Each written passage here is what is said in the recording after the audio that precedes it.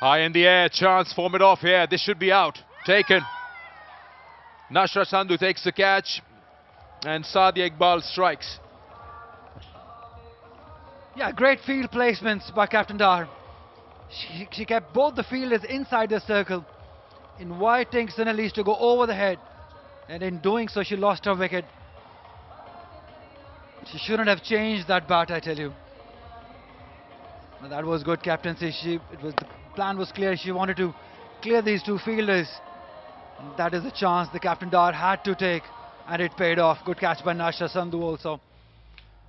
Suné Luus scored 10. It's 115 for 4.